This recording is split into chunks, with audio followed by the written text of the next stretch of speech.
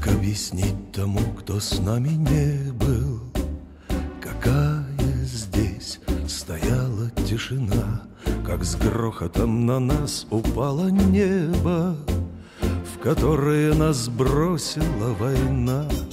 Я помню всех, кого сегодня нету, кто рядом шел наперекор судьбе. Они ушли однажды в это небо, и небо их оставило себе. Мы не допели, не договорили, нам каждая минута дорога, и, поднимая в небо эскадрильи, летим на запад, чтобы бить врага. Давай с тобой выпьем за победу, она придет немного, погоди. Внизу наш дом, а это наше небо, мы никому его не отдадим.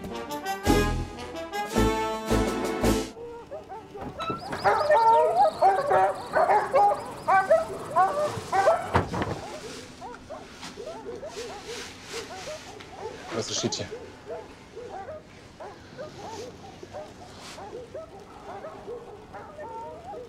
Я восхищен вашей выдержкой. Можно, если там вам один вопрос. Yes. Это ваш командир?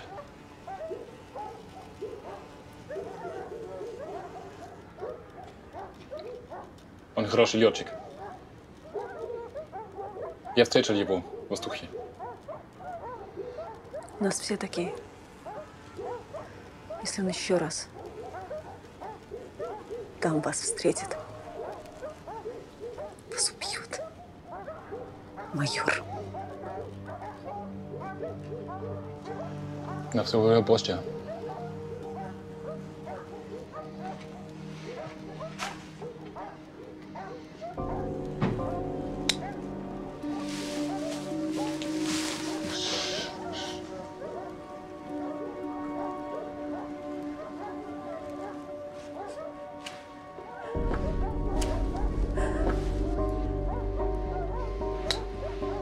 Прощайте, Холланд.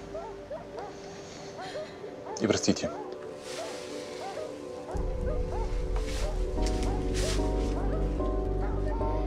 Но это единственное, что я могу для вас сделать.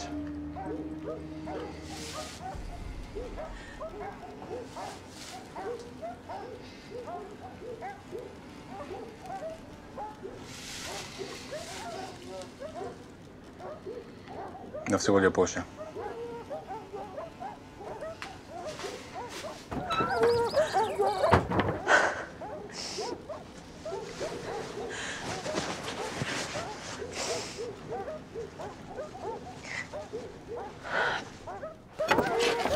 Ну как? Мы профессионалы, я уважаю профессионалов, даже если они враги. Понимаю. Но я тоже профессионал. А сейчас наши гости из гестапо выполняют свои обязанности. Вы посмотрите? Мне это не интересно.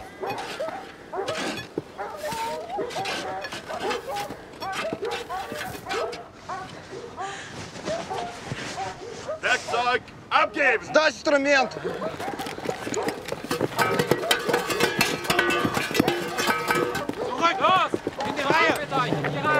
Назад! Назад! Назад, сказал!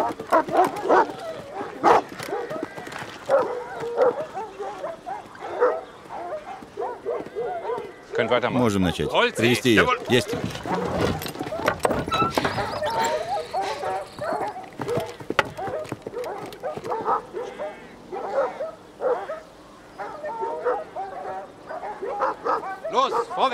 Выходи. А ну, пошла.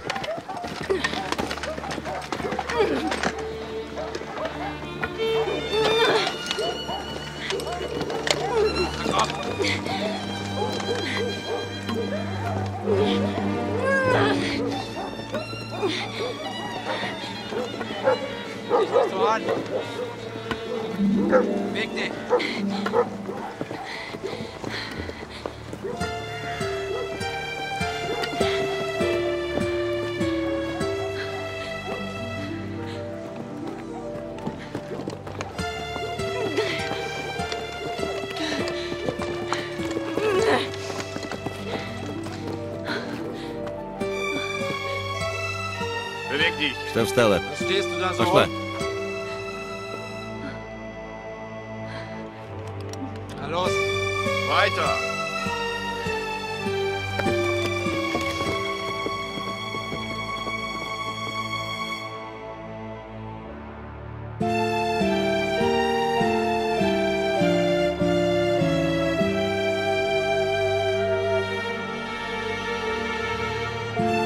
Что она делает? Это же бессмысленно.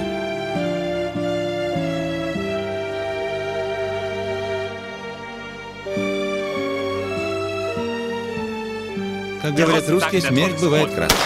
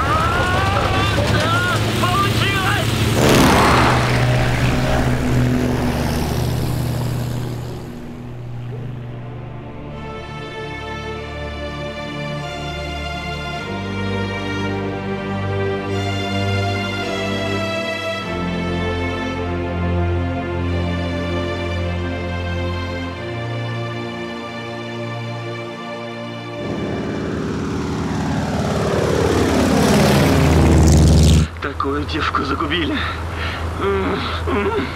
Думали, этим отделаетесь? Мать вашу.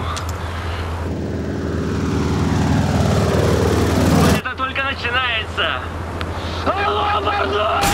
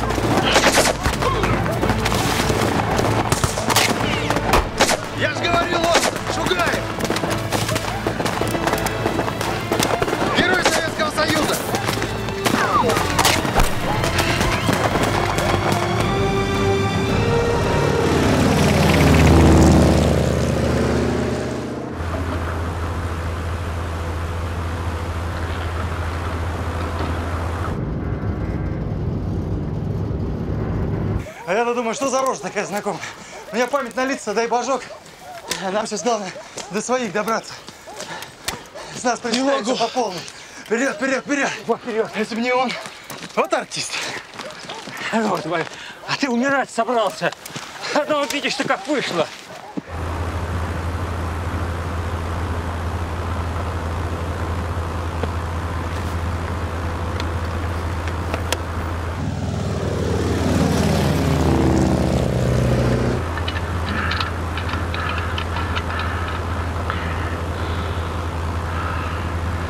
Коньяк.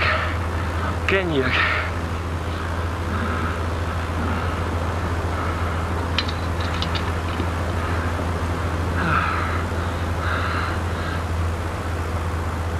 Господи.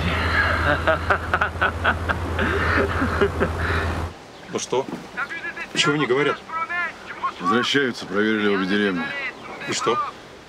И говорят, в польской деревне, как деревне, не должно быть там никаких зенитных точек. Ну, по крайней мере, с воздуха так мирно все выглядит. Да надо было дать им пару раз из пушек. А если там женщины, дети?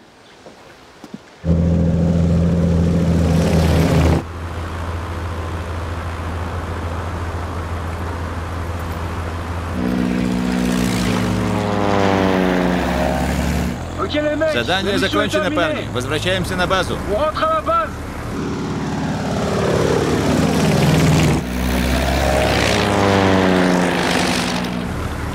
Командир, я вижу цель. На 9 часах. Выше. Вижу. Похоже, немец. Нет, командир, это редкая удача. Один, похоже, разведчик. Это будет хорошим подарком нашим русским друзьям.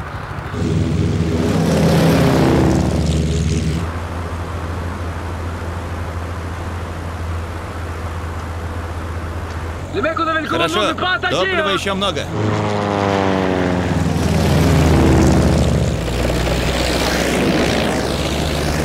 Тебе конец, Бош.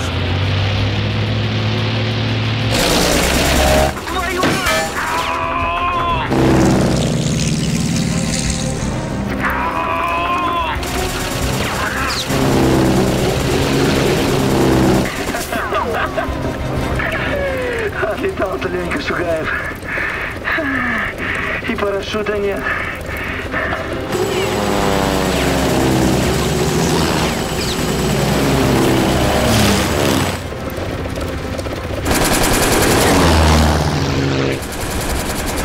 Что за черт? Из чего сделан этот самолет? Он загорится когда-нибудь? О чем они там говорят, командир? Не могут сбить. Фриц упертый достался, а? Крутится один против троих. Никогда немцы в бой один против трех не ввязывались. Да это и странно. А что на немецкой волне? Ничего, молчат. И на помощь не зовет.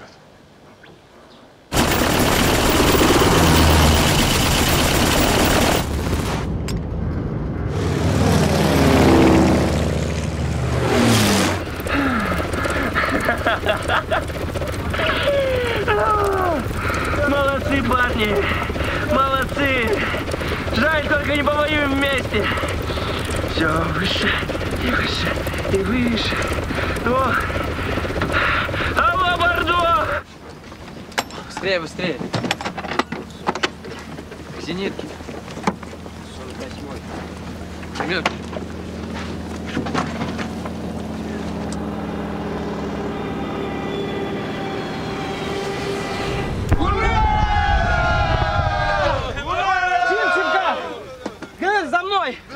Тимченко, остаешься за старшего. Ты тоже со мной.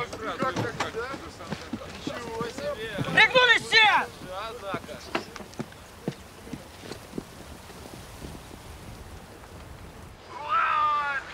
Сбили, командир. Вам подарок. Немец сбит. Ну что, сбили? Да, все. Молодцы. Мои поздравления, Рояк-2. Возвращайтесь на базу, но будьте внимательны. Немцы могут появиться в любую минуту.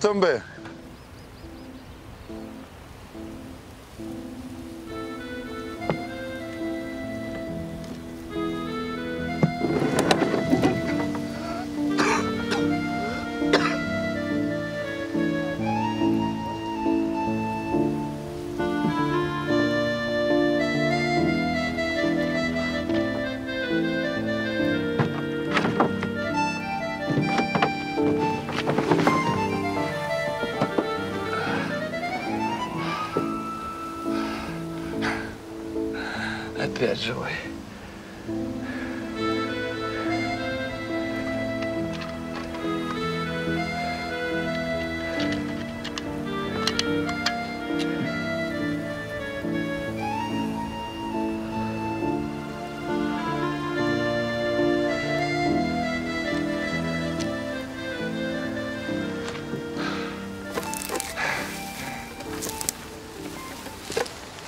хандехох.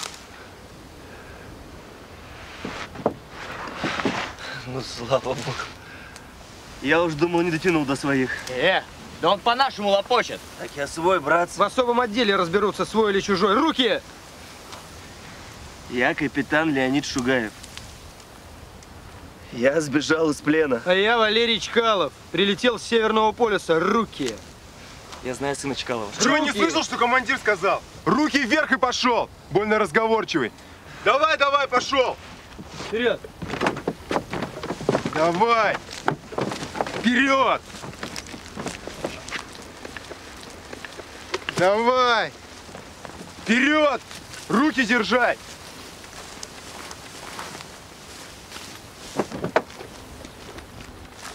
C'est Sébastien, en fait, à ce niveau-là. Давайте по-русски, а? Excusez-moi, mademoiselle. Это мы их перехватили тут, а упал он вот тут. Значит, на нашей территории. Oui. C'est étrange. Il aurait pu faire en sorte de tomber sur son propre territoire. Что он сказал? Он говорит, что это странно, потому что он мог упасть на своей территории. Да, что-то с этим мессером не так. Действительно, очень странный немец.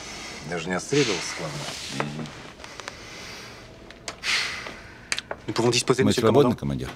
Oui, Да, месье. Отдыхайте, господа. Спасибо. Спасибо. Так что ты иди отдохни. Капитан Василевский, останьтесь. Что у вас в эскадрилье происходит? Уже доложили. Да. Нехорошо. Вчера Дементьева целые сутки ревела. Сегодня Березкина. А с ней что? Письмо из деревни получила. Спрятала, ничего не рассказывает.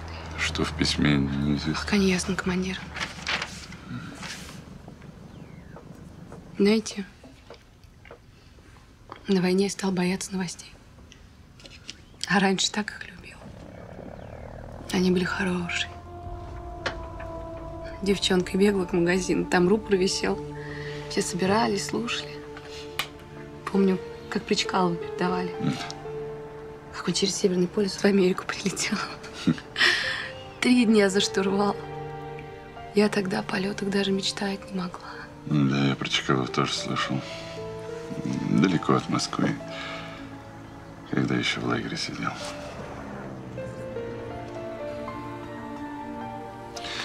Александра, вы поговорите с Березкиной. Ну, может, ей легче станет. Так уж прям в душу не лезьте. Пусть сама все расскажет. Скоро вылет. С камнем на сердце летать тяжело. По себе знаю.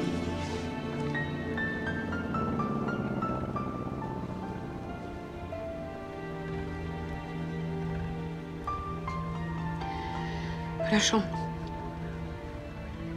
Я пойду. Видите?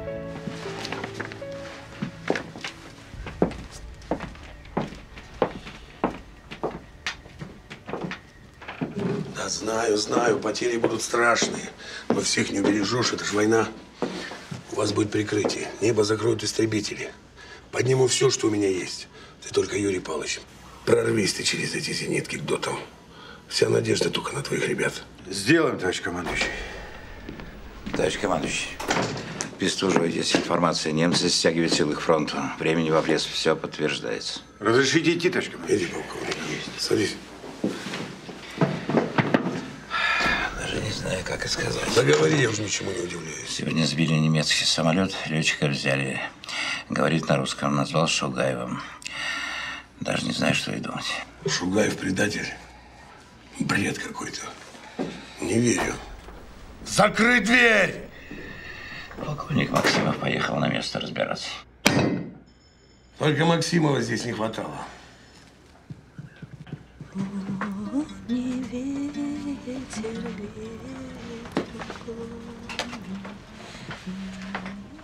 Маш, что с тобой? Отстань от меня.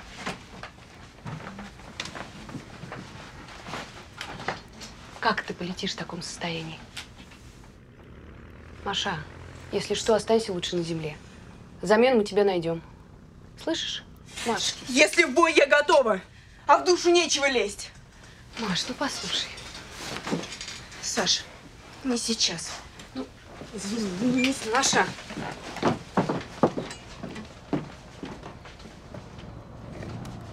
Так, девицы, это совсем никуда не годится.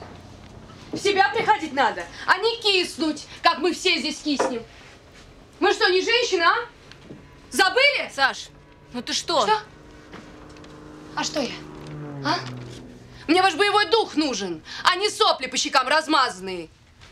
Так, давайте будем оживать. Ненормально. Я так больше не могу.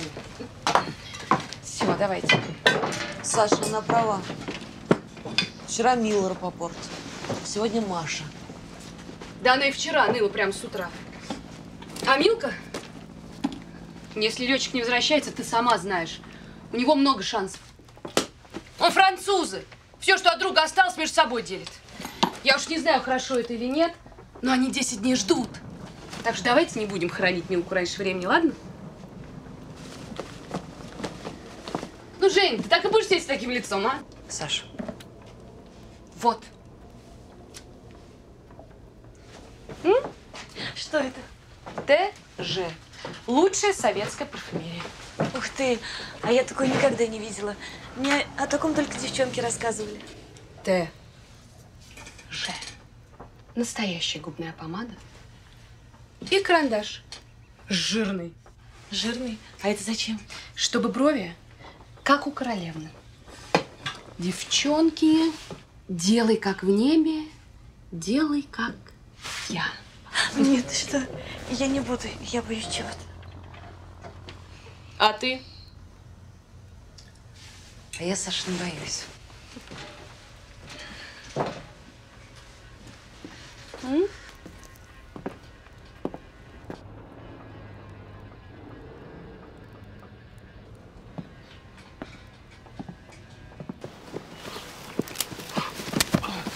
Давай. Не могу идти. Давай. Нет сил. Оставьте меня. Обузу я вам. Живой скелет. Отставить. Если живой, значит не скелет еще. Откроем, и снова будешь на своей самоходке фриз бомбить. Подъем. Слушай, командир, не могу я больше. Сердце из груди выпрыгивает. Не мог я, чтоб такие марш-броски делать, а на 6-м десятке. Ладно, отец, привал. Отдохнем, через 20 минут дальше двинемся. Немного осталось. Слышите, артиллерия работает. Фронт в километрах 3 отсюда. Я знаю один проход, 100 раз по нему ходил. И вот что, мужики, если со мной что случится, всякое бывает. Нашим нужно передать важную развединформацию. Ее очень ждут в штабе. Слушайте и запоминайте. Сотни жизней спасете.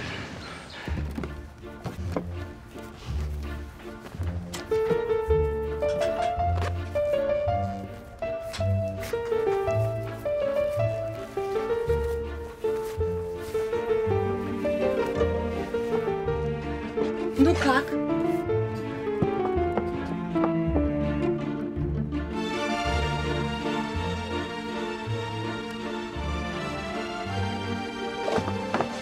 Саша, как тебе идет? Саша. Вставай. Все мужики упадут. Саша. А это тебе.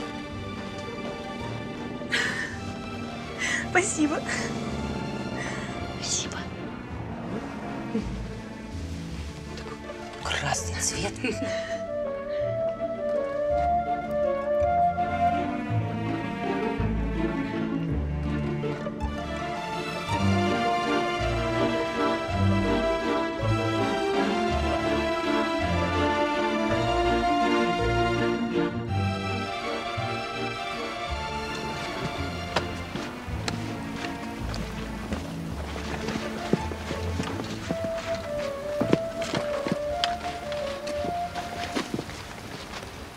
Понимаешь, майор, в чем хитрость? Аэродром засада. Понимаешь, вот тут мы, а вот тут они. Мы, перелетая через линию фронта, ожидаем встретить противника впереди нас. Они пропускают нас вперед, взлетают, через считанные минуты оказываются у нас в хвосте, атакуют, сбивают и были таковы. Если это действительно так, Толковых фриц придумали. Да, я думаю, таких аэродромов у них несколько. Поэтому мне нужно в полк. Мы этот аэродром в считанные минуты с землей сравняем. И другие найдем. Ладно. Ты вот что. Давай-ка перекуси пока. А начальству я уже доложу. Товарищ майор, я не могу. Отправьте меня в полк. Товарищ майор, я его понимаю. Он прав. Никуда твой полк не денется. Старший лейтенант Сучков. Я. Значит, накормить нашего дорогого гостя и найди во что ее переодеть. Ну не гоже герою Советского Союза вот в таком виде к себе в полк ехать. Есть накормить, переодеть, товарищ майор? За мной. Есть. Здравствуйте, товарищи. Начальник особого отдела 3-й воздушной армии, подполковник Максимов. Старший кто? Командир батальона гвардии майор Чупраков. Здравия желаю, товарищ подполковник. Значит, этот человек говорит, что он герой Советского Союза Леонид Шугаев. Так точно. Здравия желаю, товарищ подполковник. А то вы меня не узнаете. Да это он, товарищ подполковник. Я же тоже его сначала не сразу узнал. Сучков. Товарищ подполковник, старший лейтенант Сучков и его бойцы задержали, отставить. Обнаружили и достали наше расположение летчика. Товарищ майор, а почему вы припинаетесь? Не понял. Все правильно. Именно задержали. И пока личность не установлена, гражданин, выдающий себя за Леонида Шугаева, может быть задержан, как говорится, до выяснения. Так вы сообщите в 133-й истребительный полк. Приедет командир подполковник Бестужев. Он подтвердит. Это вам там немцы на пасашок налили? Или, может быть, для храбрости? Хорош герой. Стоит пьяный, нос в табаке. При нем были документы, удостоверяющие личность? Никак нет, товарищ подполковник, но… Да это же подвиг. Да угнать у фашистов самолет, да и… Кто вам сказал, что это именно он угнал самолет?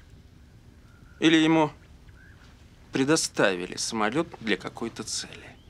Ну ты говнюк, подполковник. Да я тебя отставить! Все видели, свидетели? Отпусти его. Ну ты гнида, товарищ подполковник. Сидеть! Сядьте, товарищи. Ну что, видели? Правда, она как тушила в мешке. Не утаишь, колет. Товарищ подполковник, товарищ, который задержанный, показал на карте расположение вражеского аэродрома, указал точное количество немецких истребителей. Я не думаю, что… А то, что это может быть дезинформация. Вы тоже не думали? Во всем всегда надо проверять. Везде разбираться. Мы на войне, товарищи. И противник у нас серьезный, хитрый, изворотливый. А вы уши развесили. Стыдно, товарищи офицеры. Сволочь, ты же меня помнишь. Нет, не помню. Но, может быть, и вспомню. Но только после предъявления личных документов. Работа у меня такая. Значит так, товарищи, я арестовываю гражданина. Но перед тем, как я его заброшу обратно в штаб, мне нужно его здесь допросить. Прошу освободить помещение. Теперь он уже не ваша, а моя забота. Вам не ясен приказ? Ясен, товарищ подполковник. Так выполнять. Есть. Товарищ офицеры, на выход шагомарш.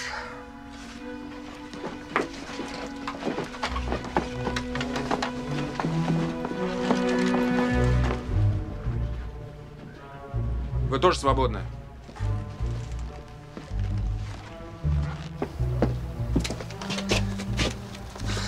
Вот тебе и на. Не нравится мне этот подполковник. Чует мое сердце. Добром все это не закончится. Знаю этих вояк в синих фуражках. Может, и правду проверить надо. Мало ли чего. Фрид сейчас на многое способен. А вдруг его правда завербовали? Ты понимаешь, этот дурак, если что, и шлепнуть может. Зря ли ты мне вот так в полк бы ему сообщить? Как он там говорил? 133-й истребитель, кажется. А как? Чистоту надо знать. Позывной. Да, проблема.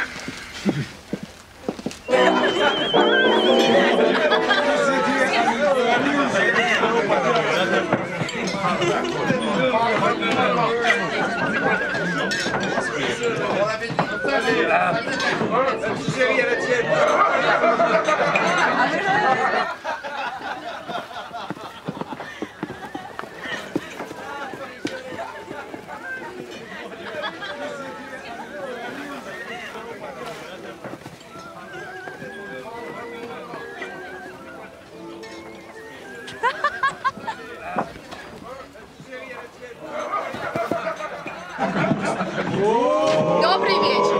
Мы решили приобщиться к советско-французской дружбе. Надеюсь, никто не против?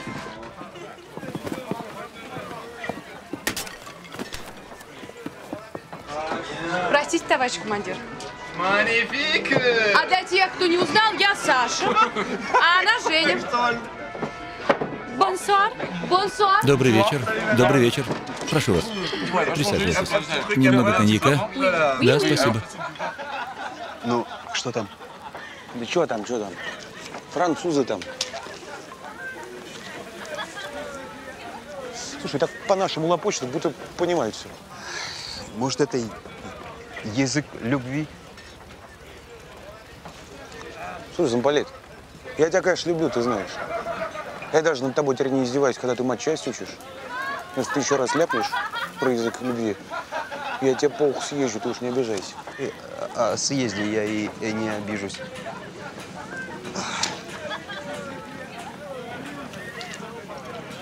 Слушай, замполит, а что если французу, ну, по лужам по уху съездить? Это сразу по трибуналу или как? Ну, это от обстоятельств зависит. Если за дело, то может и не сразу. Дай закурить.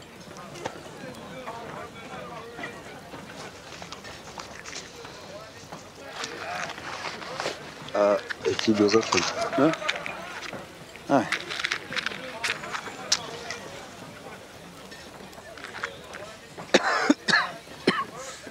Зараза. Немного коньяка. Предлагаю тост за дам. За вас. Чин-чин. Cognac de chez moi. Je l'ai ramené. Allez, tu veux un petit verre, toi, c'est du vin ou du cognac? C'est du vin ou du cognac? C'est du cognac, c'est du cognac. Je vais dire quelque chose que... Vas-y. C'est magnifique. C'est vrai, tu connais? Ah, tu connais? Mais sinon, tu sais la phrase qu'ils ont.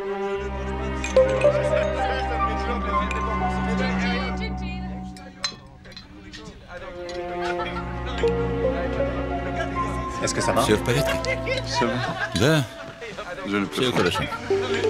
Я наелся. Il a un problème avec ça. Il a un problème. Je crois qu'il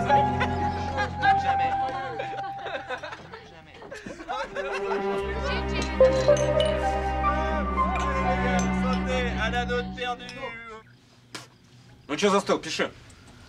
Что писать? А что пишут в таких ситуациях? Приговор. Сами себе и пишут.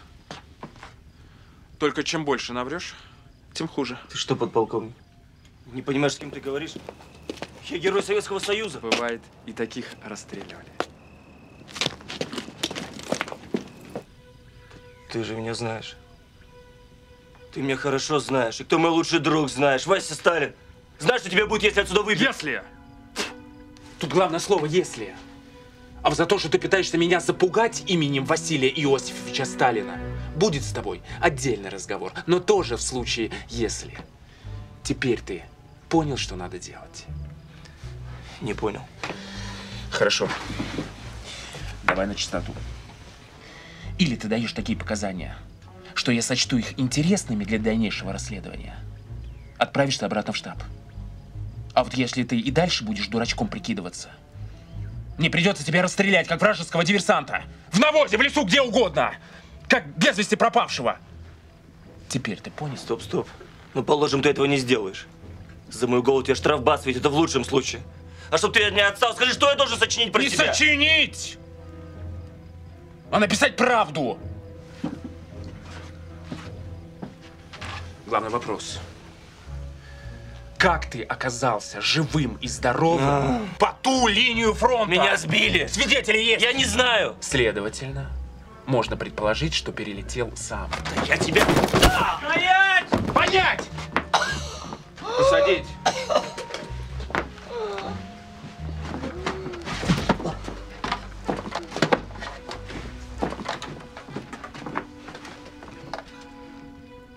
Ну. Не надо так. Надо договариваться. Как договариваться? Вот. Молодец. Возможно, у вас были сообщники. И перелет на ту сторону был спланирован. Кем? Вами? Ну или, допустим, кто вас в нарушении всего отправлял сопровождать бомбардировщика? Ты это знаешь? Работа такая. Отправлял подполковник Бестужев. Видите? Простое сличение обстоятельств приводит нас к очень интересным результатам. А вот что было там, по ту сторону, у немцев, нам пока неизвестно. И с этим мы с вами будем работать. Я ни в чем не виноват. Посмотрим. Проверим, отпустим. И ничего писать не буду. Ну, не сейчас, так после. Был такой туман, мы ничего не видели. Как называются эти цветы? Ромашки. Уже похолодало. Вы не замерзли? Прошу вас.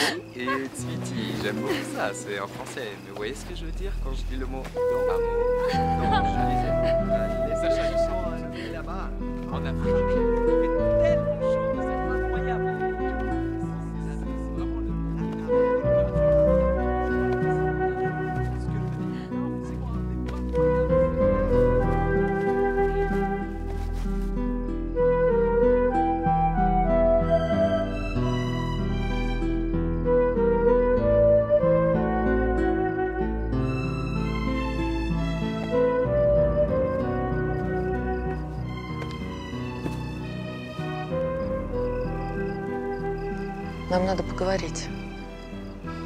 Нет. Не сейчас. Я зайду к тебе позже.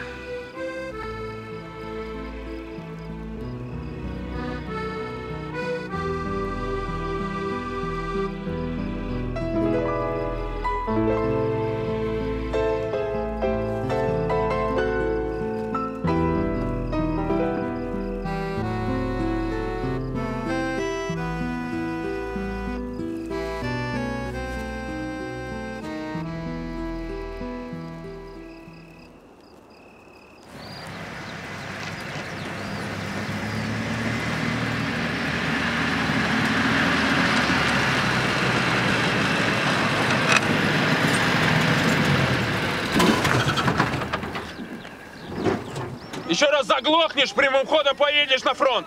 Иди покури.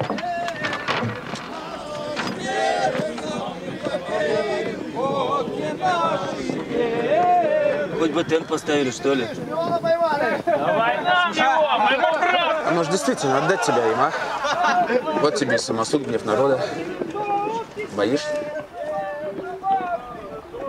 Знаешь, подполковник, вот мы сейчас приедем, я тебе дам показания. Молодец, начал соображать. Точно начал.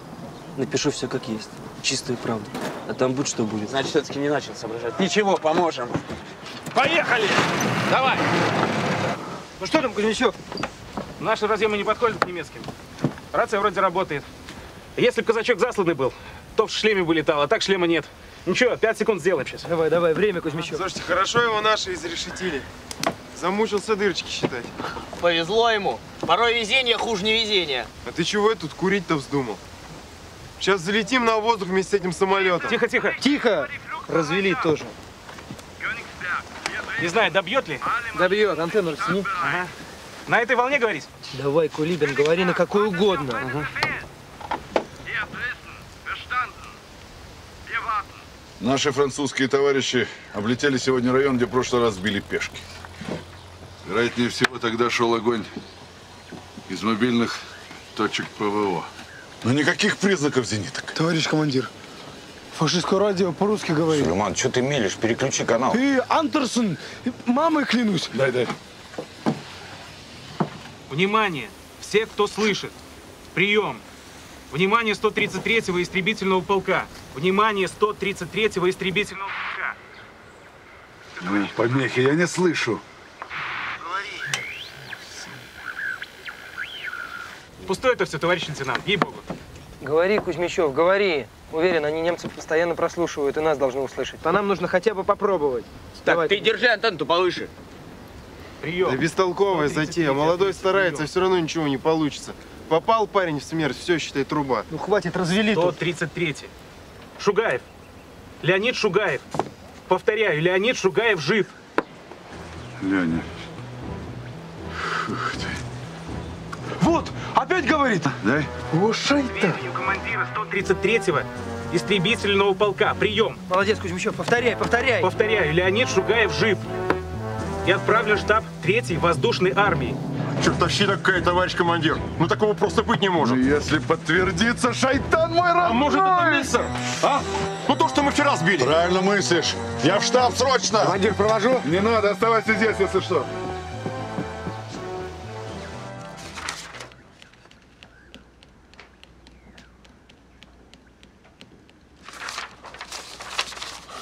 Это он уже здесь написал? Так, точно, товарищ командующий? Там что-то артачился. Не знаю, может, версию сочинял?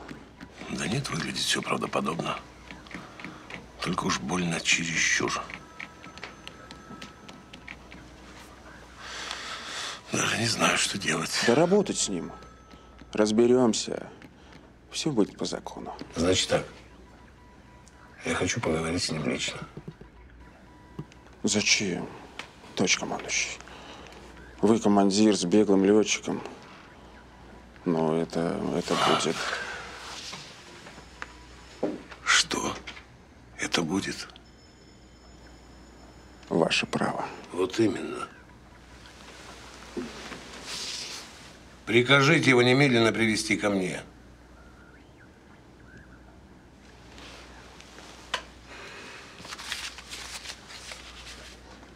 Позвольте, я поприсутствую. Да, разумеется. Разрешите выполнять? Выполняйте.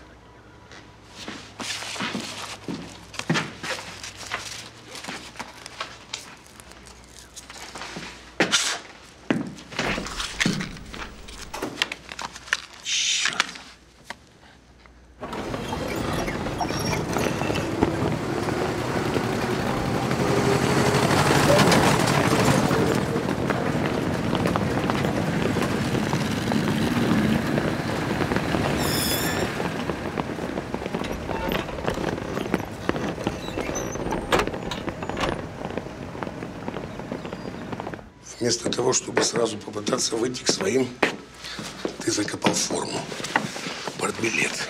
Это, конечно, правильно. Но почему-то не дернул к линии фронта. Самолет почему не сжег? И этих почему великое множество. Может, стоит с командиром полка, подполковником Бестужевым поговорить? В полку, где царят распущенность и анархия. Бестужев здесь при чем? Отрезали меня. Немцы с собаками. Думал, что поймают. Действовал по ситуации. Зарыл форму, документы. Потом вообще по лесу кружил в одном из подним. Кружило. Прошу прощения, товарищ командующий, подполковник Бестужев. Зови. Прошу.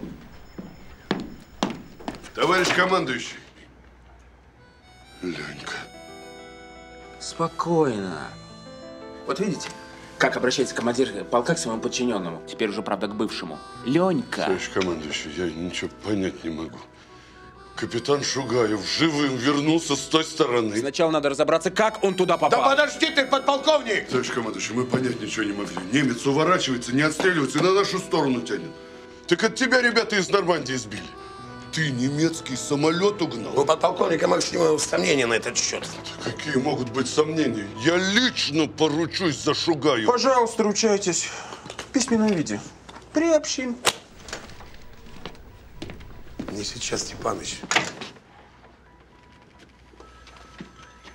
А ну-ка, давай их сюда.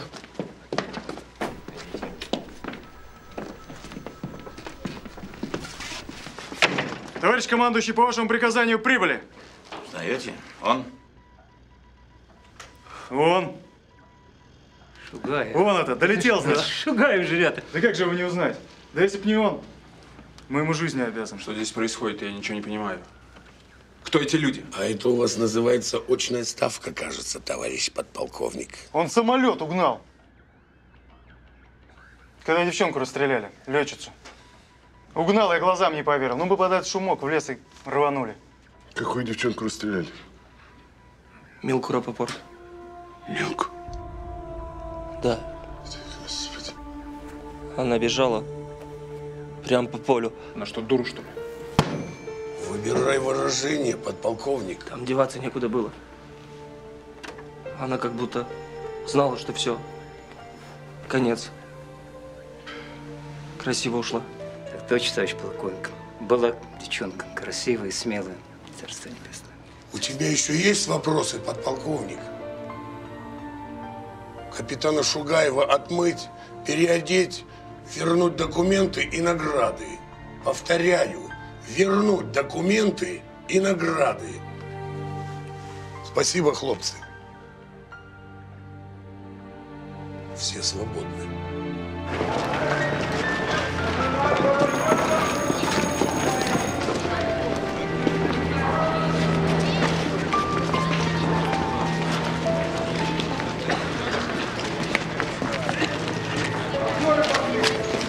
Давай, шустрей, шустрей, шустрей. Микрофон бери. Так, ребята, стул, сюда. Стол возьмите. Не, проверь микрофон, проверь. Стол туда. Ага. Так. Раз, два, три. Работает? Нормально. Ребят, стол еще подвиньте чуть-чуть. Нет, падай. Нет, другой стороной, да. Так, скажи туда. Да, давай, еще вот сюда, ребята, кресло, давайте вот там рядом. Работаем, да? Смотри, у нас... Вася, реквизит еще нужен, давай. Так, смотри, у нас получается, певица идет. Представляешь? Так, здесь, да, здесь отлично.